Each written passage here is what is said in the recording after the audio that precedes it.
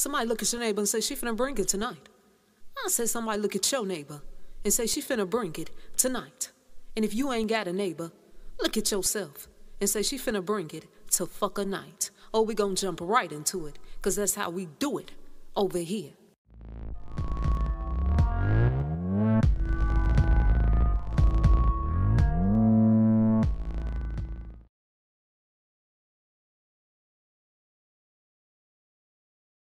As I do apologize, I know I told some of you on yesterday that I was going to come with a video, but some things had actually came up. But I'm here tonight. I said I'm here to fuck a night. And what I want you to do for me is get your notepads and your pens out. Actually, you're doing this for yourself. Get your notepads and your pens out, because I got some homework for you to fuck a night. We jumps right into it. Some of us, we look at this Bible and we take these scriptures literally. You know how we do it. We take it literally.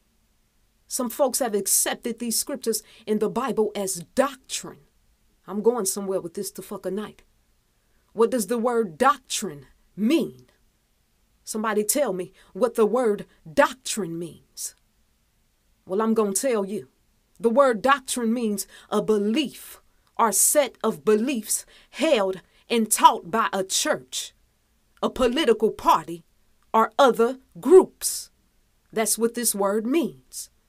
So what does that mean, so madam? Break this down for me.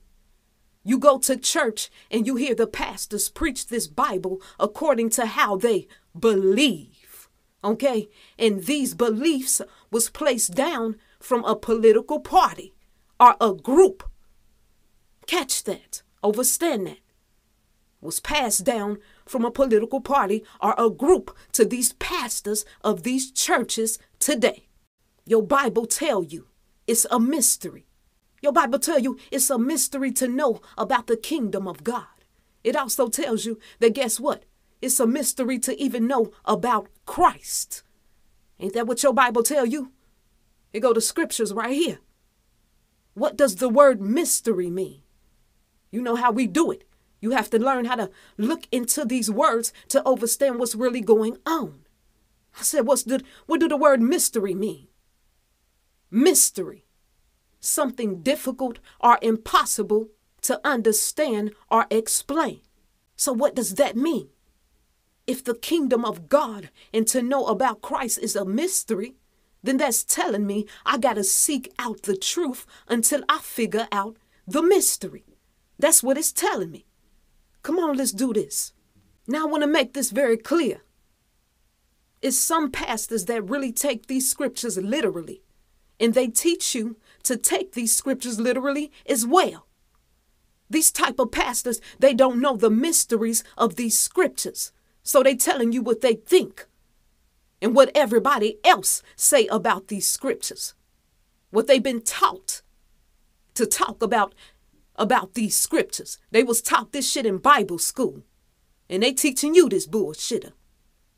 And it's also some pastors like T.D. Jakes and Creflo Dollar who know the true mystery of these fucker scriptures. But guess what they do? They get paid big money to tell you this watered down version. To tell you this watered down version of these fucking scriptures. Because if you knew the truth, they wouldn't be making no more big offering money. They wouldn't be making no more big money. I got to stay on topic. Check it out. Come on, let's go higher. When Jesus taught the people who followed him, he taught them in parables. That's right. I said he taught them in parables. Jesus said, fucker that. To the ones who just follow me, I'm going to tell them the fucker parable.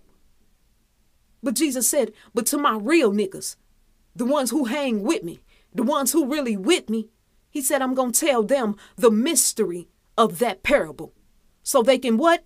Be able to save themselves. You have to really catch that. Now, what is a parable? Somebody tell me, what is a parable? A parable is a simple story used to illustrate a moral or a spiritual lesson. A moral or a spiritual lesson. So what does that mean? if we know Jesus taught in parables, we know that these scriptures of the Bible is just made up stories with a moral or a spiritual meaning. So that means you got to know how to read these fucker scriptures. Come on and let's tumble down the rabbit hole. I said, come on and let's tumble down this rabbit hole the fucker night. Look at 2 Corinthians 3 and 6, because I'm about to break this shit down. 2 Corinthians 3 and 6. It says, who also hath made us able ministers of the New Testament, not of the letter, but of the Spirit. Go read that by yourself for yourself so it can sink in. It says, for the letter killeth, but the Spirit giveth life. So madam, what does that mean? What it mean is, it says that the letter kills. What word do you get when you see the word letter? What word do you get from that word letter? Unscramble it. You get the word literally. When you take these scriptures literally, it will destroy you. But if you understand the spiritual meaning of these scriptures, that's when you have life. So we need to stop reading these scriptures literally and find out the esoteric meaning of these scriptures. That's what we need to do. That's what I'm trying to teach you the fucker night.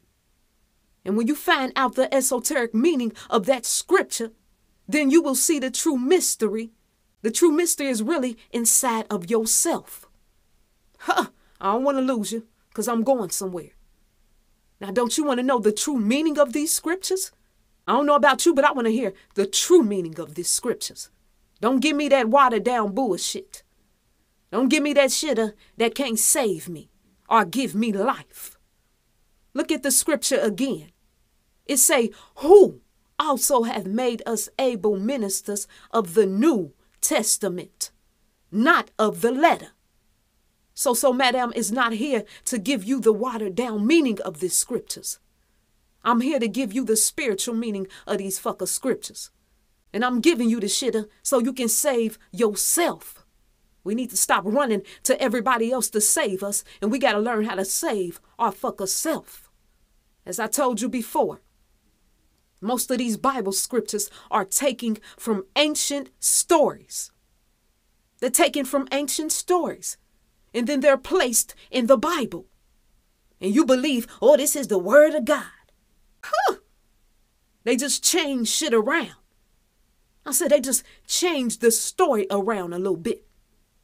Now I want you to take some notes, because I'm going to give you some homework. Like I said, I'm going to give you some homework tonight.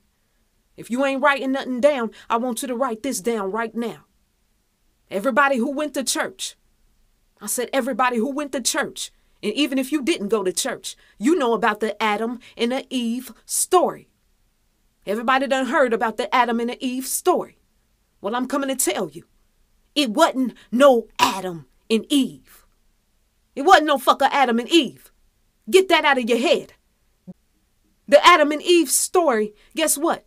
It was taken from the Enki and Ninhursag story. That's where it was taken from. These lying scribes, these lying-ass writers, they changed the story around and then they placed it in the Bible.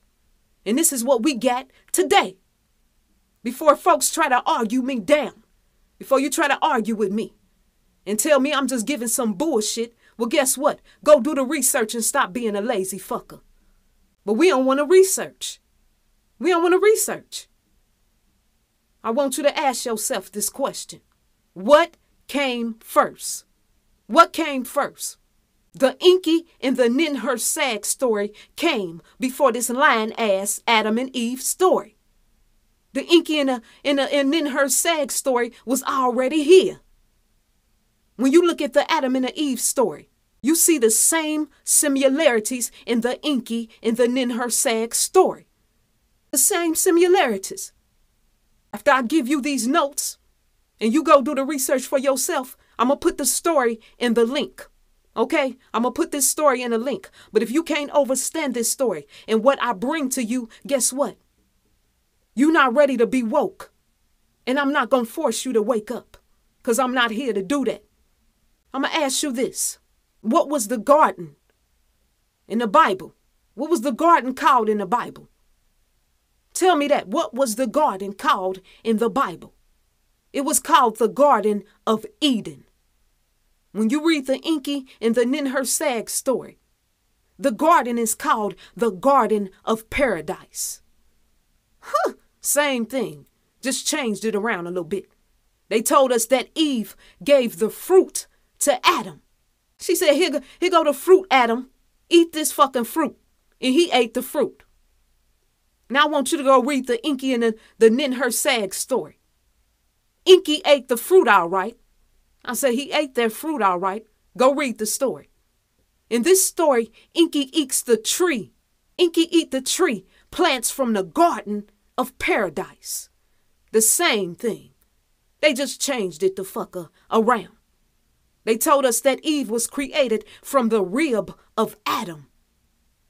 That's why we got these men walking around today thinking they the head of some shit. Sit the fucker down. Because that's some made-up bullshitter. I said that's some made-up bullshitter. And I love the men. I love the women. But I'm telling you, like the fucker, it is. They done told us that Eve was created from the rib of Adam. But in this Enki and Ninhursag story, it don't go down like that. It say something different. When Ninhursag asked Enki was hurting. His health was going bad. So Ninhursag asked Enki. She said, which part of your body is hurting? And guess what he said? He named 8 parts of his body that was hurting. And one of those 8 parts of his body that was hurting was his ribs.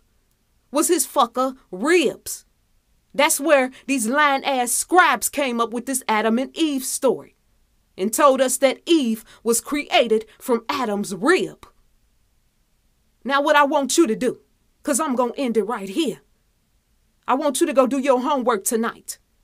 Go do the research. Y'all know me. I come correct. Go do your research.